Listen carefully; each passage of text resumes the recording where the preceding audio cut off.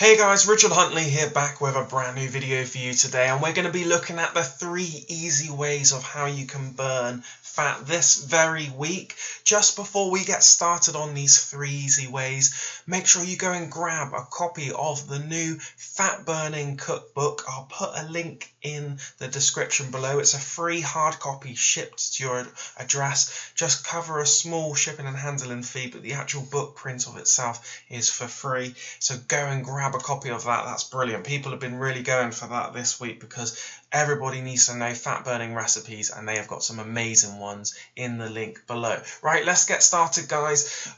First up, we're going to look at the mountain climbers. This is a bodyweight exercise, so we don't need to use any equipment, and that's the beauty of this stuff. That's what makes it nice and easy. You don't have to go out, have a gym membership, go and buy expensive equipment. Just use your own body weight and you're good to go. Find a little space at home, warm up, and then start using this. We're going to go Tabata style, 20 seconds of mountain climbers and then rest for 10 seconds. You can get free interval timers on your iPad or iPod and the iPhone, things like this. I think Android have them as well. Interval timers, so you can set up the challenge for you.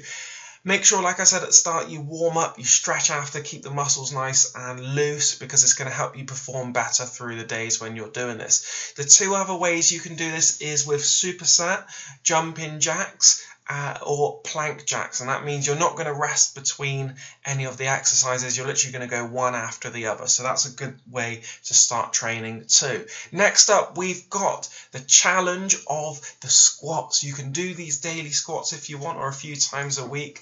You want to go 10 squats per day added challenge. So day 1 you'll do the 10 squats. By the time you get to day 30, we would have hit 300. People have been doing this before, and this really targets the legs, but it will keep you in fat burning mode as well, because we're using large muscle groups in the upper leg portion, which is going to give you a big calorie burn, good for the cardio as well, and lower down strength. Warm up, stretch after, like we said before, and if you want to superset this one, you could superset with squat thrusts, and you could superset with push-ups. And why I've picked that is because obviously the legs are going to be quite burning, so straight after these lunges you probably don't want to do another leg exercise. You're better off going down. If you want to work the upper body a little bit, do some push-ups, then pop back up and start doing a few more reps. Okay, so that's a really good little challenge for you. And last but not least, we've got the lunges, another bodyweight exercise. You don't have to mess around with equipment. That's the beauty of this. Lunge kicks, jump lunge, get creative with them. If you're starting off lunges, if you get a little bit more advanced, lunge down and fire a kick out,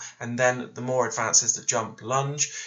Split them into 4 sets of 25. So if we're going for 100 repetitions of this for a little challenge, you want to make sure you split down the 100 into 4 sets of 25. That will help your legs recover in the set time, and you'll be able to do this workout within about 10 minutes or so, depending on your fitness level. Keep the body warm, stretch off afterwards, stretch out the muscle fibers, really good for the legs especially, otherwise they get a little bit tight, and you'll get away from any sorts of knee niggling pains as well in the leg area. 2 other ways you can do this is to superset with plank holds if you want to hit the abs, or you could do a direct ab move like some sort of crunch, or any sort of ab hold is perfect for that. Okay, so I hope you've enjoyed this. There's 3 easy fat burning moves to do at home. Like I said at the start of this video, people have been grabbing copies of this on my newsletter, my email newsletter.